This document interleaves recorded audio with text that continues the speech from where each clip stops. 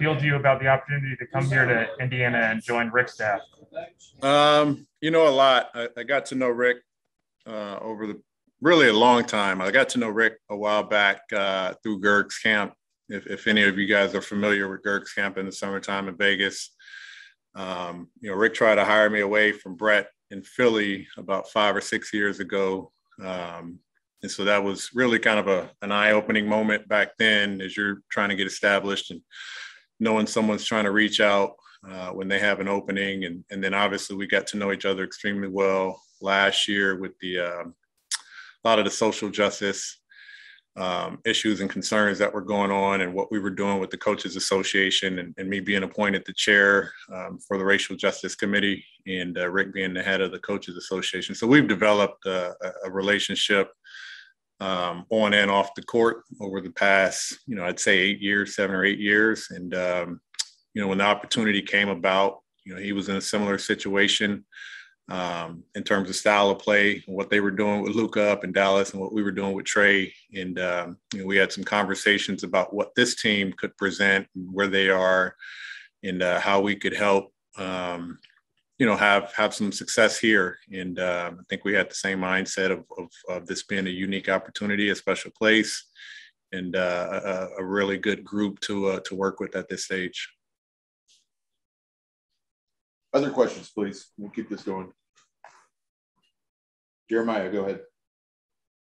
I know it's been an action-packed summer for you, being all over the world and now trying to get acclimated to the new job. What conversations, if any, have you had with some of the players, and what are your takeaways from those interactions? Yeah, really a unique summer with the Olympic stuff, to be away and be apart for as long as I was. When I got back from Tokyo, I thought it made sense to just go right to Summer League as opposed to going to Atlanta. Mainly because I knew a lot of the organization and the team was going to be there, and it was a easy way, a one-stop shop to just connect with as many people as I could before getting to Indiana. And I thought it was great. It was a great decision. Karis was there, Miles was there, TJ Warren was there, Torrey was there, and then all of the young guys through Summer League and the staff. So it made sense, really allowed me an opportunity to get on the floor with some guys in the morning, the veteran guys, and then to watch some of the young guys through Summer League. So conversations have just been simple. It's August. I don't want to speak with players too much about X's and O's in August. And I know they don't want to speak too much about X's and O's with me in August. So really it was just getting to know. I had dinner with Karis after one of the Summer League games. And, we didn't talk about basketball at all. We spoke for about 2.5 hours, and it was really about travel, about business, about opportunities, things of that nature. Miles, I coached in 19. So we've had some conversations of just some of his interests and things that he's doing throughout the summer. They're all been good, healthy conversations about more life stuff than basketball. I was able to meet with Malcolm in Atlanta and watch him work out at Georgia Tech last week, and talk a little bit about his foundation and the things he was doing in Kenya and, things of that nature. So, I think in this business, your trust is earned, and your trust is earned through the relationship. And a lot of times, you want to try and get to know the person as opposed to just coaching the player. Akeem, go ahead. Yes, Coach Jeremiah mentioned about your summer, but how special was it just to be part of Team USA? Was there any one main takeaway that you had from just being around such a great group of players and coaches? Yeah, I don't know if there's a higher, greater feeling in sport, in any sport, than the Olympics. I think we all grew up watching, admiring, thinking about the Olympic experience. I grew up as a track athlete. It was unfortunate for us that we weren't able to go to the events because of, the protocols, but, it's not a greater feeling. And I think even with everything that we went through, which is a whole other story, it's a ton of adversity, probably the most for any Olympic basketball team in terms of our roster and the different COVID protocols and things of that nature. So it made the reward a lot greater. The staff that I was able to work with for the past 2 events, the World Championships in 19 and then the Olympic experience this year was tremendous. And obviously you guys see Jay, Wright, Steve Kerr, and Pop, but you remember Ime and Will Hardy were there, and Chip England, and we had Spo and Mark Few and Jamal Mosley, with the select team, and Jeff Van Gundy is always with us as our lead scout. In 19, Mike Brown was with us as a scout. PJ Carlissimo showed up and hung out. And so just being around that type of basketball crew, that basketball mind is such a unique experience. And then obviously the players were tremendous in Tokyo, and really bought into everything that Pop was selling in terms of the experience, the necessary things that we were going to need in order to get the job done. And I thought the guys were tremendous in their approach. I thought they were tremendous in their efforts, and I thought they were tremendous to coach. So what a great feeling, what a great reward, what a great experience. Go ahead. Yeah, from your experience coaching against Indiana the past few seasons, what are your impressions of this roster and this franchise from the outside? And has anything changed now that you're a part of the Pacers family? No, the one thing I always think of with this group is just it's kind of old school basketball. Obviously with Domas and Miles having the two bigs, and they've done a great job of really creating an identity of how they played. When Nate McMillan was here with Nate last year, I thought offensively there was such tremendous movement. Everyone's worried about spacing and things of that nature, but they do a great job of moving the basketball. You can play through Domas. Miles has reinvented himself where he can space out on the floor. And there were so many different scoring options on the team. So hard to guard is kind of the simplest way of putting it. And I think defensively, you just know what you're going to get. I think it's pretty evident in most NBA teams. Everyone knows it's going to end up in some sort of mid pick and roll, some sort of ISO, some sort of side pick and roll. And everyone can make your adjustments to how you guard that way. But I thought one of the things that in watching film and knowing this Indiana team, the guys always played with tremendous effort. And it becomes more and more clear as I'm watching the games all over again.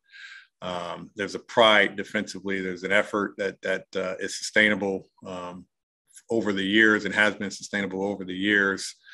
With or without the injuries, you just see whoever's on the court is playing with maximum effort. Guys are playing hard. Guys are moving and cutting extremely well. And that's, in an essence, that's what you would expect from a team playing in the state of Indiana. Scott? Lloyd, I do want to go back to Team USA and the night that you guys won. What was that? I could talk Team USA all day. Yeah.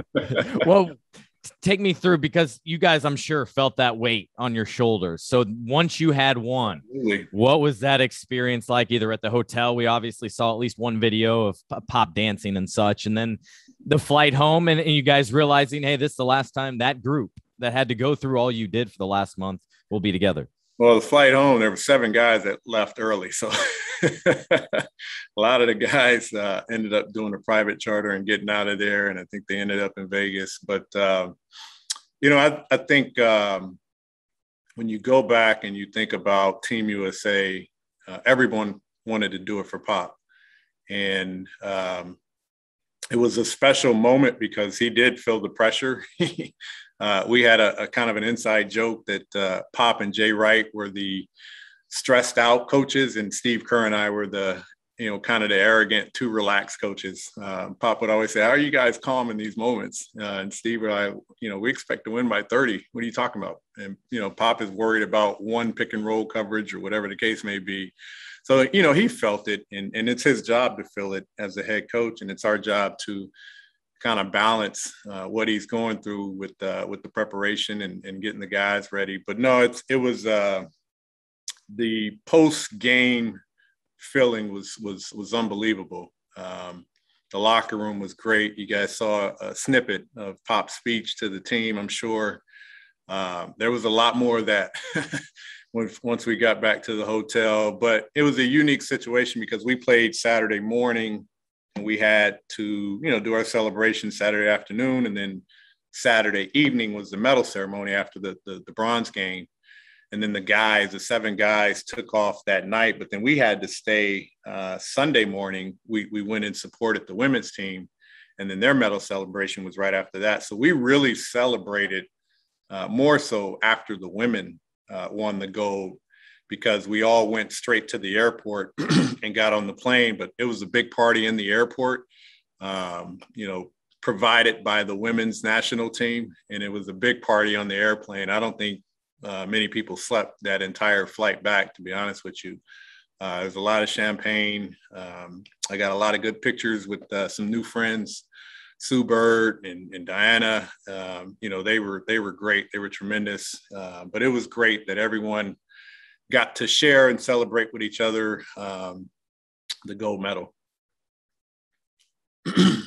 Through your experience, did you benefit more being around some of those players maybe that you didn't have a relationship with, or like you had talked with before about all those great basketball minds that you had the opportunity to be in a room with and share ideas? It's unique. I think you get the best of everyone in the Olympic experience. They don't have to do it for their teams, so they're willing to play a role. And for a lot of them, this is new. We played Dame Lillard off the basketball majority of the game. Jason Tatum came off the bench. Zach LaVine was picking up full court. Draymond came off the bench. And so you're getting guys to accept the role that's different than what they've ever had to do. And you're having these conversations with them about it and about the experience and why they signed up for the Olympics in a really, tough summer. Devin Booker, Chris Middleton, Drew Holiday, the ultimate respect for them to honor their commitment and to show up when they did. But you have those conversations and you get to know their humility and you get to see that side of why they're doing it. And some of the basketball conversations are definitely more pure because we're speaking more about, in the hotels, about the purity of the game, how they see it, what they like, some of the issues that they've had on their teams, but they don't have to worry about their teams as much. They're just talking about basketball. And I thought, some of those individual conversations made the experience great. You mentioned you used to be a track athlete. At what point did you give that up, and what was your event that you started? I stopped my sophomore year of high school. I was kind of a top 5 guy in my area, Central Coast section. And I did the long, high, and triple jumps in 4x1. And, if you know track, it's taxing. You do the jumping, but you're basically running at practice all day. And it's about the endurance. It's about the buildup. It's about the power. And that's a kind of a critical time in your life when your body's still growing and basketball and recruiting are starting. And I just felt it was too much. Every Saturday you have an invitational, but every Saturday you're trying to play spring league basketball. And, you have no legs trying to go to a spring league game. And that's, the sport I'm going to be recruited in. So I made a decision. I do regret it. I wish I would have stayed with track. But it definitely was my first love. Jeremiah? You mentioned that coaches in the Olympic experience, there were the stressed out ones and then maybe the more relaxed ones. Maybe some of that comes along with being the head coach and assistant. And as you look ahead, you've been the head coach recently in Atlanta, and now you're going to have this, experience going back to being an assistant. Do you look forward to having this season of maybe being a little more relaxed after some stressful times maybe as a head coach? I've never stressed a day in my life. Okay. I mean, it's you guys that get to know me or see me from afar, I should say. You can look back on videos and people make what they make out of them. I don't stress. And people that know me know that I don't stress. This is just basketball. I'm blessed. It's a wonderful opportunity. The same year that I was fired as a head coach, I had a daughter, won the Olympics, and have a new job. I'm good. So I enjoy being back. Let's just put it that way. I enjoy being back. When you're out for 4 or 5 months, it sucks. The lack of routine sucks. Sitting at home, trying to figure out, all right, what am I going to do today? Well, I got a 1-month-old and I got a 2-year-old, and we're going to the park. It's great, but as parents, any of you guys know, you kind of want that other stuff too. But it was a silver lining. It was great to be home with the newborn. It was great to see the development of the 2-year-old who is now 3. But I don't stress. This is basketball. 15 years ago, I knew 3 people in the NBA: Steve Nash, Rex Chapman, and Dave Fizdale. And so 12 years later, I was a head coach. 15 years later, I'm entering my 6th team. I have been fired as a head coach, and I'm still rolling. I'm good. I don't stress. That's a blessing. That's an admirable perspective. But was there one incident, or was that wisdom instilled by you to you very young? Where do you get that from? I believe in tomorrow. I always believe in tomorrow. And so, it's part of the journey. Which coach hasn't been fired? Which coach hasn't changed teams? In a lot of ways, I feel like I'm just now starting my career. You can no longer say, I don't have head coaching experience. I've been on a bunch of teams, but I feel like once I got let go and you go through the self-awareness, self-reflection, man, there's so much stuff I didn't know. There's so many things that, and you're always going to do things differently or better or whatever the case may be. I'm not worried about that. There's so many things you just don't know, managing, delegating, things of that nature, how you do it. And I thought I did a good job, but there's some stuff that, you think, you look back and you let go of even more as a head coach. So I believe in tomorrow. I believe in the stuff you do now prepares you for tomorrow. Who knows how long I'll coach, but I'll be fine in leadership regardless of what I do. I have no worries about that. So after things went down in Atlanta, it sounds like you didn't try to get away from basketball. You tried to reflect and while enjoying personal time, it sounds like you also understood areas maybe where you grew or had to change. Yeah, I think it's healthy. I think in any sport, I think a lot of coaches will tell you this. A lot of players will say it. You look back and, players specifically will say, I'm in stage, year 5 of my career, and I'm going to go through off season, and here's some things I need to add to my game and work on. And they hire their individual guys, go to LA and New York, and they start working on it. Same thing for coaches. A lot of coaches go back and look through their notes or watch the film and tidy up. And, what could we have done better?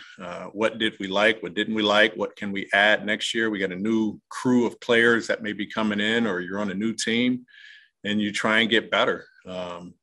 Having self-awareness is critical in anything that you do. And being your biggest critic doesn't always, it's not a negative thing. It's just, you're trying to get better. I have a big saying, and I'm getting better, helping others get better. And so the more I can help others get better, the better I'll be, and regardless of the position or the status or whatever the case may be.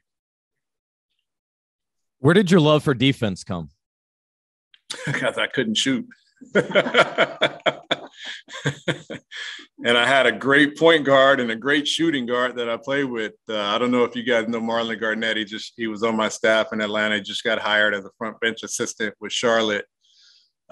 He was we call him Money. He's money. He had one of the prettiest jump shots, and he was the 2 guard at Santa Clara with me. And then obviously Steve Nash was starting point guard my first 2 years. So I didn't need to shoot for one, and I couldn't shoot. So run the lane, catch lobs, get back doors, and defend the best player. And I love it.